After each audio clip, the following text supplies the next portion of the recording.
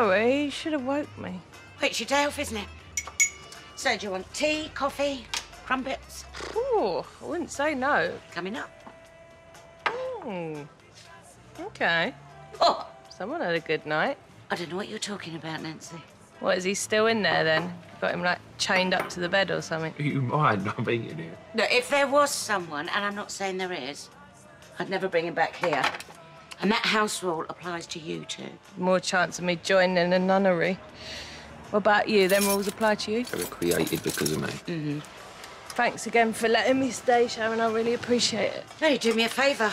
I've been craving adult conversation. In case you didn't quite catch that, that's a not-so-subtle reference to me and Albie being toddlers. Yeah, I got it. So, Nancy, what are you planning on doing with your day off? That'd be a non-stop roller coaster of answering emails and washing my hair. Well, I don't suppose you'd find time for a bit of babysitting, would you? Ah, yeah, no, I'm not great with blokes until they're old enough to drink, and even then I'm a bit dodgy, so...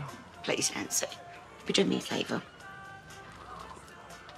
No, I did my share last night. Today I'm needed elsewhere.